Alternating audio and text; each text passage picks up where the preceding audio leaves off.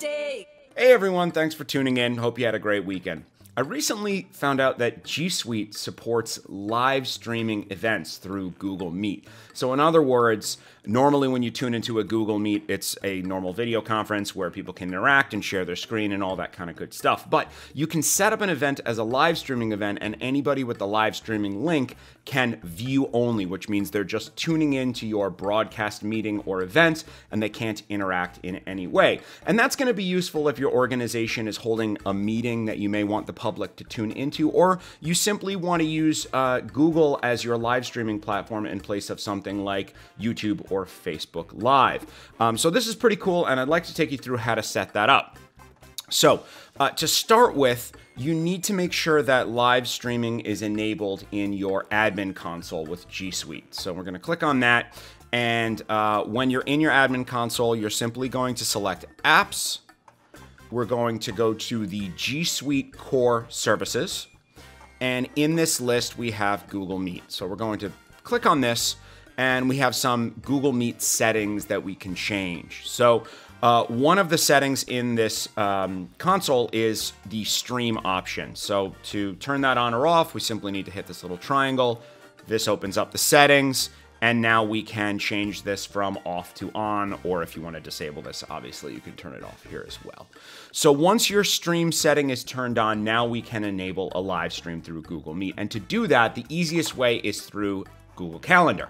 So I'm going to set up a dummy live stream event at, let's say, noon tomorrow. Let's say tomorrow at noon I'm going to be hosting a lunch and learn. That's a webinar format, and I don't want people to interact. I just want them to simply tune in and follow along with my lesson. Well, this is going to be a great way to do so. So basically, you're going to create a calendar event. I'm just going to call this test stream, and I'm going to want to add Google Meet conferencing info as I normally would. So I've got my Google Meet link set up there. And now I can add any guests at this point that I would want to participate in the meeting. And what I mean by that is, if I was hosting a meeting where I wanted some individuals to be able to interact with me through video, voice, and screen sharing, then I'm going to want to add them as guests to this calendar event. If I don't want anybody to be able to interact and I simply want to broadcast this, then I can basically skip this step. So after I've added any guests that I need, in my case, I don't need to, I'm going to press this triangle next to the Google Meet information, and I now have an option that says Add Live Stream.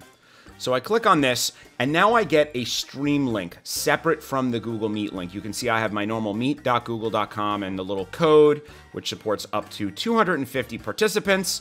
Now I have a live stream link. So anybody with this link can simply view the meeting. They can't participate in any way. Now, at this point, the live stream is set up, and I have a couple of different options for how to share this stream link with my participants. One is, I can simply copy this information and send an email out, or use an automated system if I'm using a registration system to include this link for people to tune in. The other thing that I can do is, if I want to specifically invite people, I can go to this live streaming event, edit it, and then at the top where it says More Actions, I can create a view-only event. So what I've got now is I've got two calendar events. I've got the test stream event with the actual Google Meet information, and I can invite anybody that would want to participate in that meeting, or rather that I would want to have participate with me in this meeting.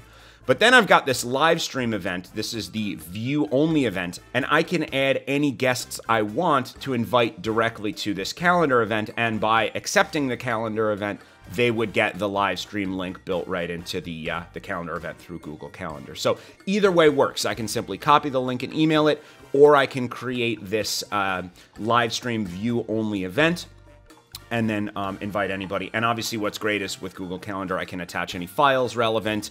I can put a description. So if I was doing, let's say, a lunch and learn for 10 people and it was a webinar format, I could create the live stream view only event, attach my slides to this calendar event, and then put some information in the description. And then everybody tuning in would have everything they need to participate in my live stream, which is great. So one thing that's important to note about live streaming through Google Meet is, as of now, any G Suite users can take advantage of this service. But starting in September, only certain tiers of G Suite will have this available. I believe it's enterprise and education. It actually says right here, enterprise and enterprise for education and G Suite Enterprise Essential users. So I don't have any of those tiers, so I'm probably going to lose this function starting in September, but let's see what plays out. Google may extend that. We'll see what happens. The other thing I want to point out that's really, really cool is that if you use the live streaming function in Google Meet, you can support up to 100,000 viewers in that live stream event. So whereas a normal Google Meet video session supports 250 participants for G Suite users, a live stream event can support 100,000 users, which is really, really cool. So I haven't used this in practice yet. As you can see, it's really, really easy to set up. And I did test the link. In fact, if we click on our live stream link, let me just copy this and we'll just paste it into a new tab here. Please wait for this streaming to begin. So they get your participants would get this waiting screen, and as soon as I launch the meeting, they would be entered into the live stream, and that's pretty much that. So it's really easy to use. Seems like a really, really nice alternative if you want to put on any webinars or do any sort of live stream lectures of any kind, because then you don't have to worry about the administration control of muting people and kicking them out if they're being inappropriate or Zoom bombing or whatever. So seems like a good option.